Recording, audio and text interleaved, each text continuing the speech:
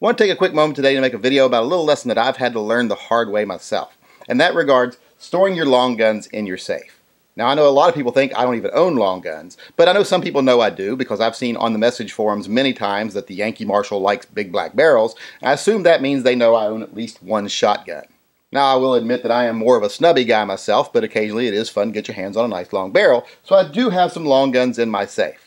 And the tip I want to talk to you today about is storing your guns with the straps on them, with the slings, shoulder straps, etc. If you're storing your long guns in your safe, take these off. Now if they're leather, it's better for them to be taken off and hung. It's just better for the strap, it'll last longer, it'll increase the longevity of the strap, make the strap look better, it's just better for it all around. Even if it's nylon though, you still want to take them off and hang them up somewhere else. You don't want them on the guns while they're in the safe.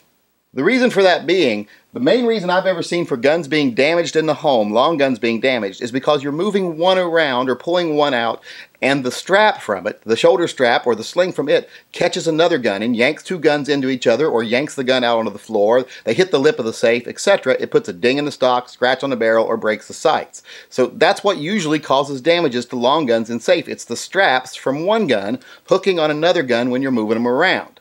So store these separately. It's not only better for the safety of the gun in the safe, but it's better for the strap too. And that 1 or 2 seconds it takes to take this on and off, the time it takes to put it back on when you need the gun to go hunting or something, that's almost nothing. It's well worth that second or two to save yourself a scratched barrel, a dinged stock, or a broken sight.